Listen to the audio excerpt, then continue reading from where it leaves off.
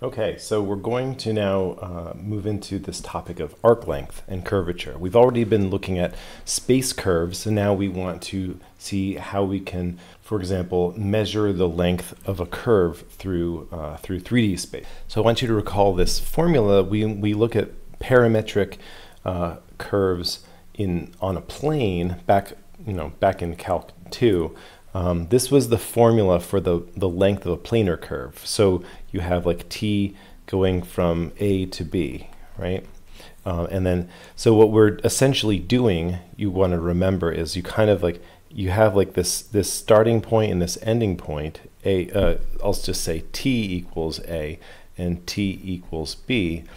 And what you kind of do is I'm going to really over exaggerate this, but you're chopping it up into a bunch of little pieces. And what we're doing is we're taking seeing the change in you're making a bunch of little right triangles where you have the dx and the dy, dx over dt, then dy over dt, like the change in x and the change in y. And what you're doing is like just measuring this hypotenuse. And so what you end up with is a whole bunch of these little tiny segments, and all together. Now, of course, this is infinitesimally small segments, so it actually follows a curve, but this is very grossly exaggerated. You can kind of think of this as, in terms of a limit, as the limit as these. I actually should have put delta x over delta t, but at any rate, that's the idea. So then what you have is the arc length in 3D space for some vector function f of t, g of t, h of t. It's going to follow the exact same. It just extends to another dimension. So you're going to take in this integral from a to b, and it's the square root of dx over dt squared plus dy over dt squared plus dz over dt squared, and then you have the dt hanging on the end. And you can actually simplify this a little bit using vector derivative notation. This is actually the same as the magnitude of the first derivative of t dt. That's actually another way of writing this thing. So you take the derivative of the vector function r, and you calculate its magnitude and take an integral of that magnitude from a to b. Okay, now as an example, let's take this. We're going to look at the arc length along this helix, cosine t times I plus sine t times j plus t times k. So this, we're going to go from 1, 0, 0 to 1, 0, 2 pi. So in other words, t is going to be going from 0 to 2 pi. This is going to be one full rotation of this helix. And so we'll just evaluate this. The length is going to be an integral from 0 to 2 pi, where t is the variable of integration here. And what we have is the square root of the first component, the derivative squared, so that's going to be negative sine of t squared, plus the derivative of the second component, that's going to be a cosine of t squared, plus the derivative of the third component, which is just a number 1. And then I'll put this dt on the end. We'll clean this up a little bit, and you'll see it's not actually that bad, because this is the integral from 0 to 2 pi.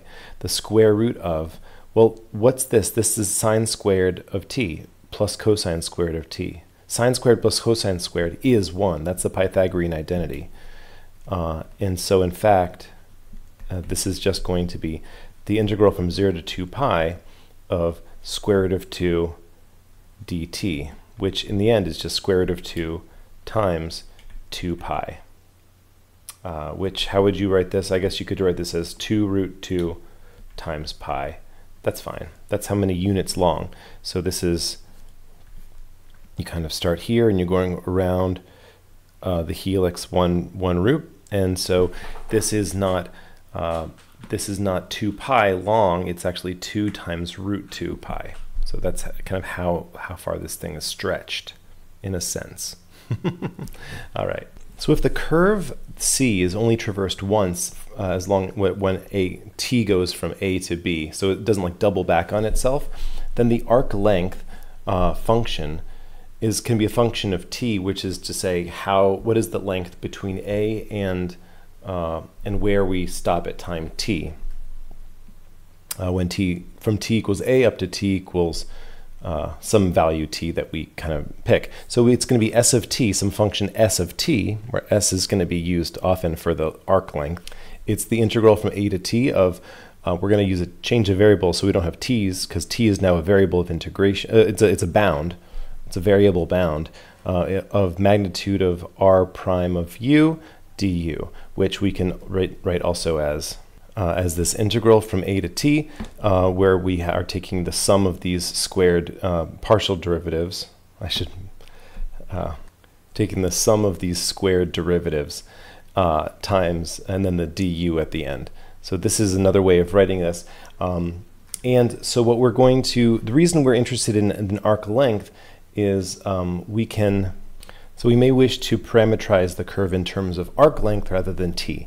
The reason being, you can actually define the same curve, the same exact curve in space, with different parameterization of t, where if you double the speed at which you traverse it, then it's going to change the function. But if you have the parameterization in terms of the length it's traversed thus far, it's going to be a unique parameterization of the curve.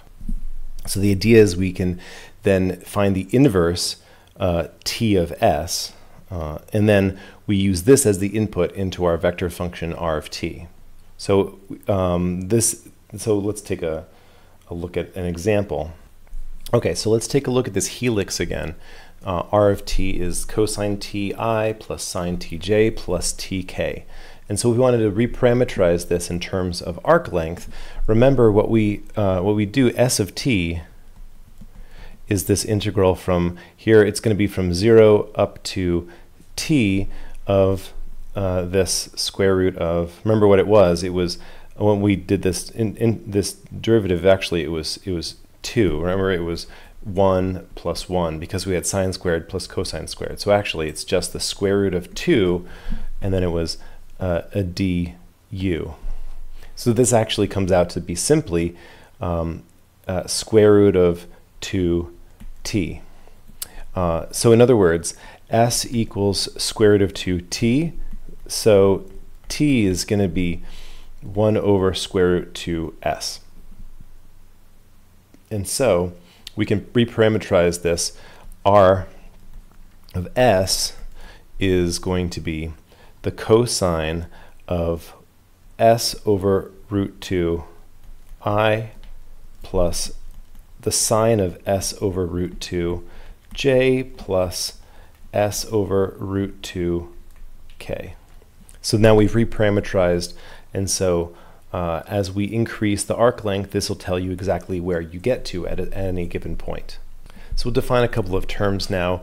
A parameterization of a space curve, r of t, we call it smooth on some interval as long as this first derivative is continuous.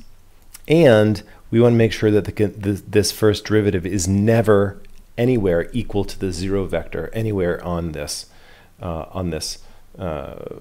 interval. Meaning, what that means is that basically the curve is only going to make like nice. This curve through space actually doesn't come to any corners or points, or make any sudden jumps in speed, something like that.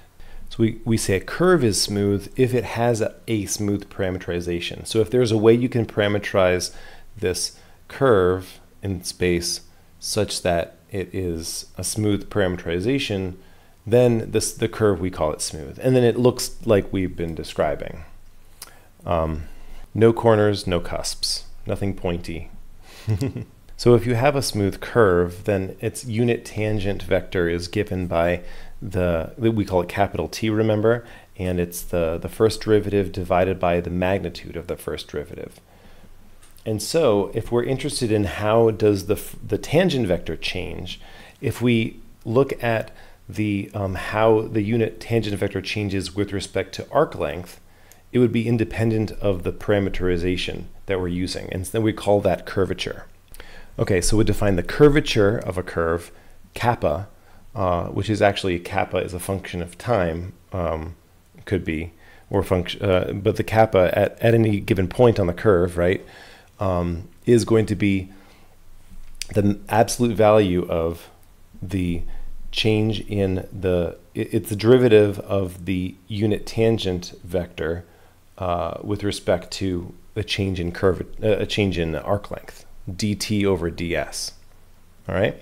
So remember, if we find the derivative of the unit tangent vector with respect to t, we can actually express that as the derivative, the dt over ds times ds dt.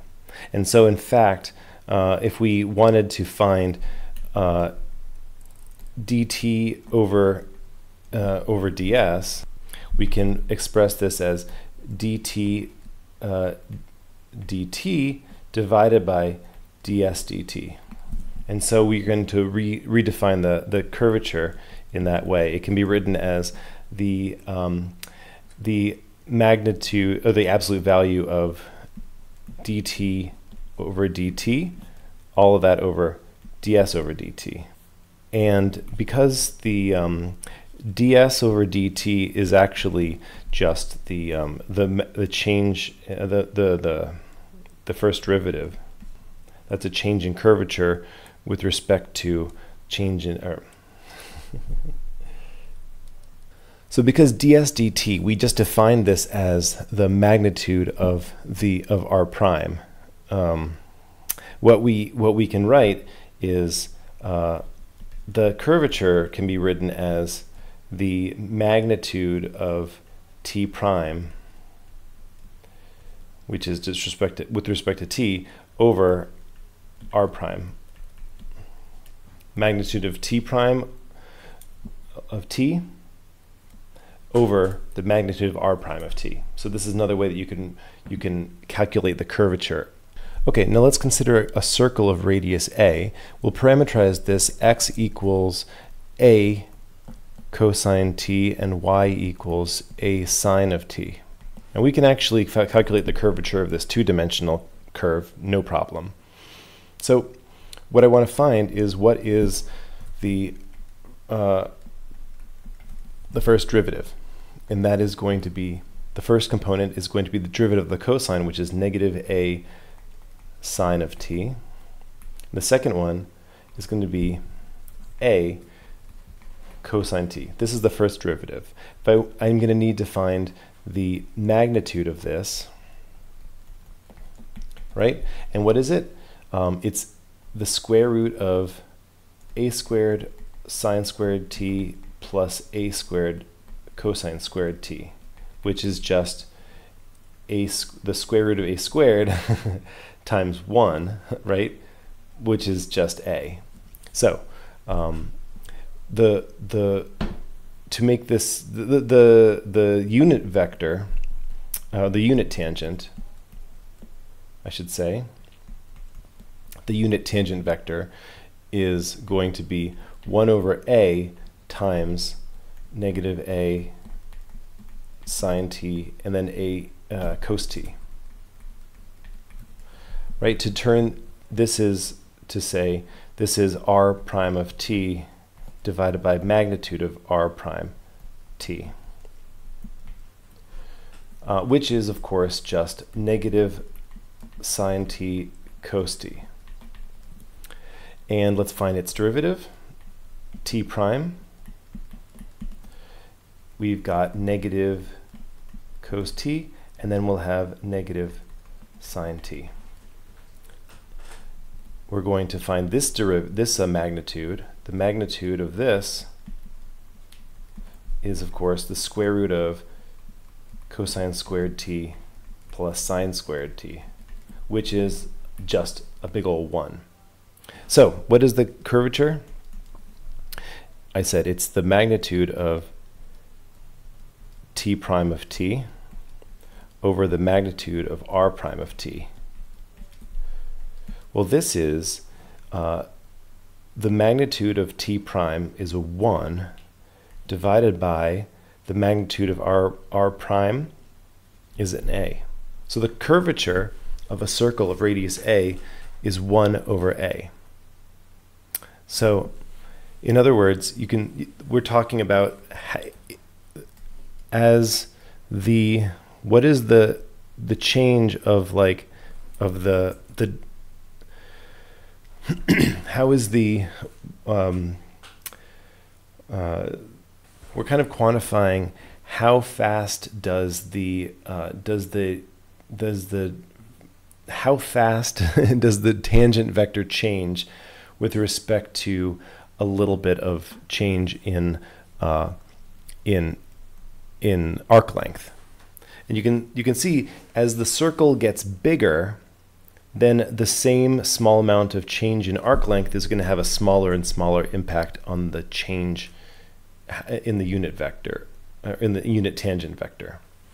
So the curvature can be expressed in this other way. This is a theorem that I'm not going to prove. You can look up the proof, but the curvature at time t is given by the magnitude of the cross product of r prime t cross r double prime t. And then this, and then that's divided by the magnitude of r prime cubed. So we're going to cube that. We'll look at an example. So we have this twisted cubic space curve. I'm going to find the first derivative, r prime of t, and that is pretty simple. It's 1, 2t, and then 3t squared. Get the second derivative. That's going to be 0, 2, and then 6t. And so what I want to do is find a couple things. I'm going to find the magnitude. I might as well do that right away. The magnitude of r prime t. I'm going to express it in terms of t. So this is going to be the square root of 1 plus 4t squared plus, that would be 9t to the fourth. I'm going to need that in the formula, and let's get a let's find the cross product of these two. So the cross product r prime cross r double prime, it's going to be I j k 1 2t 3t squared 0 2 6t. Okay, and so this is going to be we've got, let's see, we've got 12t squared minus 6t squared for the first component. For the next one, we've got 3t squared times 0, that's a 0, minus 6t. And then for the third component, we're going to have 2 minus 0. So that's just a, okay. So we've got 6t squared minus 6t and 2. What's its magnitude? The magnitude of r prime cross r double prime is square root of, let's see, that's going to be 36 t squared, or sorry, that's t to the fourth, plus 36 t squared plus 4. All right, so altogether then we have the curvature at any at any t is given by the square root. Actually, yeah, I'll just leave it as in terms of two square roots. We've got the square root of 36 t to the fourth plus 36 t squared plus 4 all over the square root of, now this is going to be cubed, but I'll still write it out. I'm going to write it in this order, 9t to the fourth plus 4t squared plus 1, and that's cubed. So this is the curvature at any point, or at any time t. So for example, the curvature at time 0 is going to simplify to be the square root of 4 over the square root of 1 cubed, which is just going to come out to be 2. Okay, so if we are looking at a plane curve like y equals f of x, so where the curve that follows this function, we can let x be the parameter, and so we would actually, the r of t in this case, right, is going to be, it would be t, and then I guess we would say like f of t, kind of like that. And so when we work everything out, we end up This is the simplification of this. Now, if I would put actually x in place, right? I'm not gonna work it all out, but this is what the result would be. So the curvature for any x value is found by, you take the absolute value here. No, these are absolute values, not magnitudes. Absolute value of f double prime over the absolute value of 1 plus f prime squared to the 3/2 power. Let's take a look at what this what would be for an example. Let's let y equals x squared, and let's find what the curvature is for any value of x. So the curvature at some value of x is going to be, I'll just write this out in the formula, the absolute value of the second derivative would be 2, right? Because y prime is 2x, and then y double prime is just 2. That's what we have up in the numerator, and down below we'll have 1 plus 2x squared to the 3/2 power. So let's rewrite that a little bit. This actually is going to be 2 over, so this is, since 1 plus 2x squared is always positive, we can write this as the square root of 1 plus 4x squared cubed. Okay, so for example, the curvature at the point, at when x is 0 is going to be 2 over 1, so that's just 2. The curvature at 1 is, that's to say at the point 1, 1, is going to be 2 over, let's see, this is going to be square root of 1 plus 4 is 5 to the 3rd, okay? And the curvature at 2, so this is at the point 2, 4, we're going to have 2 over square root of, let's see, it's 1 plus 4 times 4, that's 16, that's 17, root 17 cubed. So what we have then is the curvature of this parabola, like, you know, this is a parabola. At this point, it has the highest curvature. The curvature is 2.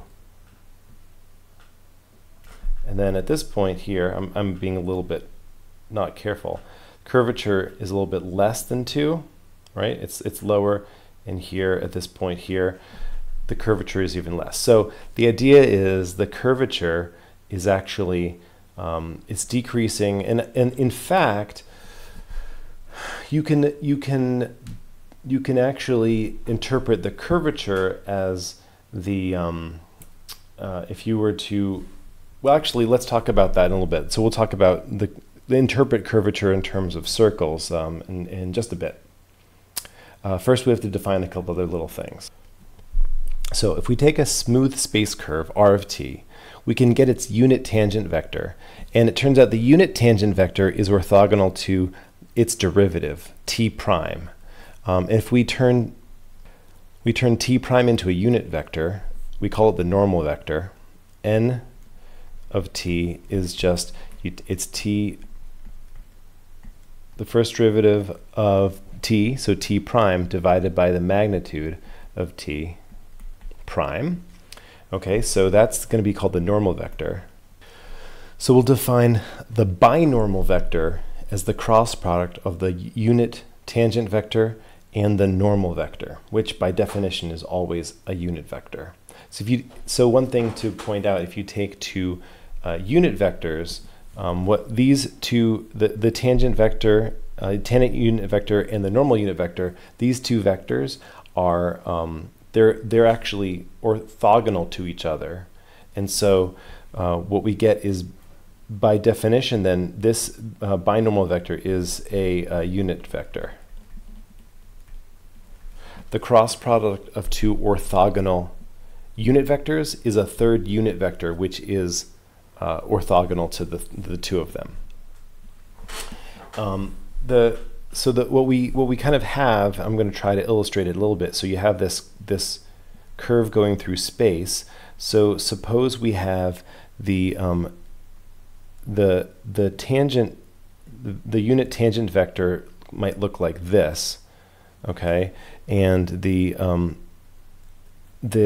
normal vector would look like this, for example. And so the binormal vector would be, and I can't really draw it because it's like coming towards us, this would be where like the binormal vector would be, where it's making a right angle with both of them.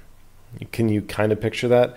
Okay, so what we can do is we can we can use the tangent vector. So the normal vector is showing the direction in which the tangent vector is changing, and the binormal vector is going to be normal to this plane that contains the curve at that point. We'll show an application of this in just a second, but let's do a little bit of practice finding the normal vector and the binormal vector. Okay, so let's take a look at this helix again. So as you recall, the first derivative is going to be the negative sine of t I plus the cosine of t j plus k. And if you recall, this thing had the magnitude of r prime of t was square root of 2. We did this earlier on. And so the tangent unit vector, the unit tangent vector, is going to be you take the first derivative and divide it by its magnitude, and so it's going to be negative 1 over root 2 sine of t I plus 1 over root 2 cosine of t j plus 1 over root 2 k. We're going to now find its derivative. So the t prime is, well, we're going to get a negative 1 over root 2, that's going to be a cosine of t I, right? And then we're going to have minus 1 over root 2 sine of t j, and then the last component is constant for t, and so its derivative is going to be 0. Because this is just has it's 1 over root 2 times this vector, which is like a cosine and a sine, this magnitude is always going to be 1 over root 2. So magnitude of t prime, it comes out to be 1 over root 2 always. All right? And so if I scale it down, the normal vector, right? I'm going to write it like this. Normal vector of t, it's t prime of t over the magnitude of t prime at t. This is just to say I'm going to divide this by 1 over root 2, which is the same as multiplying it by root 2. And so this is actually just going to be negative cosine t I minus sine t j. That is a unit vector. And what I want to do now is find the cross product of t and n. The binormal vector is t. I'll be a little bit more explicit with the parameters t cross n. Let's figure this out. So we have I, j, and we have k. We have the t vector is, we have negative 1 over root 2 sine of t, 1 over root 2 cosine of t, and then we have 1 over root 2. Now for the normal vector, we have negative cosine t, negative sine t, and we have a 0. Okay, so we're going to have I times, so it's 1 over root 2 cos t times 0, which is 0, minus negative 1 over root 2 sine t. That's negative 1 over root 2 sine of t, but that's negative negative, so that makes it a positive. Okay, now it's going to be minus the j vector times, what do we have? We have negative 1 over root 2 sine t times 0, which is 0, minus 1 over root 2 times negative cos t. So this is minus 1 over root 2 cosine t. But that's minus a minus, which makes it a plus, right? And so then the last one is going to be plus the k vector times, what do we have? We have negative 1 over root 2, negative, negative, which makes it a positive, 1 over root 2 sine squared of t, minus 1 over root 2 cos t times negative cos t. So that becomes minus a minus, which is plus, okay, but it's 1 over root 2 cosine squared t. Well, not going to simplify this anymore. It's enough to just to look at this and say, okay, well, that's the binormal vector for any time t. So if you have this space curve going along, right? At any point along it, point P, the plane that is determined by that point and this normal vector is it is going to be called the normal plane. And if you can sort of picture this, it might be a little hard to see, but I'll try to draw it where we have actually like this is going through it, and this is meant to show it's like a plane that the curve is piercing through at a right angle at any given time. That's the normal plane. And so the tangent vector, the unit tangent vector, is going to be the normal vector for that plane. Like that would determine the equation for that plane. So the plane with normal vector b at point P is going to be called the osculating plane. So what I'm trying to say is, if you have this, okay, so you have this curve, and at point P you've got the unit tangent vector and you've got the normal vector, and as I said, you know, t cross n is going to give you a third vector, which in this case you have to kind of imagine it you kind of have to imagine it kind of coming out of the page, and so it makes right angles with both of these. What's happening with this third plane, this is the binormal vector. So the plane that's normal to that, which contains both the normal vector and the tangent vector, those are both on the plane. This is a plane which contains, like at this moment right here at point P, the curve lives on that plane. That's called an osculating plane. Of course, as you move around the curve, that plane is going to tilt, you know, and shift and move and stuff. But the idea is it's at that moment the curve is moving on that plane. That's called the osculating plane.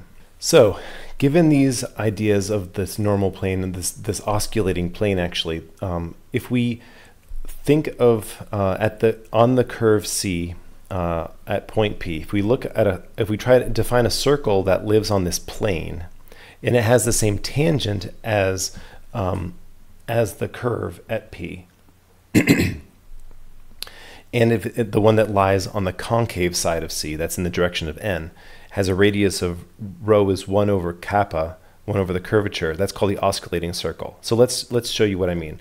So I'm going to, okay, let's suppose that I'm drawing this on at this moment we're like on the osculating plane. So this is my point P, right? I'm going to draw these. The tangent vector is right here. So this is my tangent vector, and my normal vector is going to look like this. We've got the normal vector is oh, you know what? I feel like I might not have enough room. I'm going to fudge things a little bit. I'm going to move this down. Okay. Okay, so idea is if you go out a distance of let's just say it's here, where this distance is 1 over the curvature at this point, and define a circle with that center and that radius, right? Oh, I'm doing a pretty sloppy job, but anyway, this circle is going to be tangent to the curve at that point, and this circle is going to have it, so it has this curvature on the radius of the circle. The curvature of the circle is kappa. This circle just kind of describes how, like, the curvature, like how the curve C is behaving near point P. And so you can actually graph like the osculating circle going along some curve. I'll demonstrate that. Okay, so I'm trying to show here what we have is a curve that's going through space, and at this point you have this osculating circle. Maybe I'll put it like here. So you can see if you go out in the direction of the normal vector, which is blue here, you go out, you can, as I move along the point, that you can see the osculating circle changes in radius, and as we move around, it gets bigger when the curvature is lower, right? The lower the curvature, the smaller the osculating circle, and the plane that it is on is shifting as we move along. Okay, so it's like this. It's like you can think of it kind of like if you're going along in a roller coaster, the top of the track is like going in the direction of like the normal curve. Well, it's not always the case for a roller coaster. I mean, but this could be the case. If you want to be feeling the force of acceleration, always you can think of, well, which side of do you want to be sitting on, the side of the normal vector or the opposite one? Anyway, I guess what I just wanted to illustrate is this osculating circle and like what it looks like as we go along the point. But you can see that the tangent vector is red, and that is always pointing in the direction of the curve. The normal vector is yellow. Oh, sorry, the blue vector is like how in the direction in which the tangent vector is about to change, is like changing, right? And then the yellow vector is this binormal vector. Use that to define this osculating plane, find the center of the osculating circle. I don't want to spend much time on that. It's just an application of this that is useful in certain engineering applications. All right, well, we're going to wrap it up there, and we'll do some of this stuff in class. All right, bye.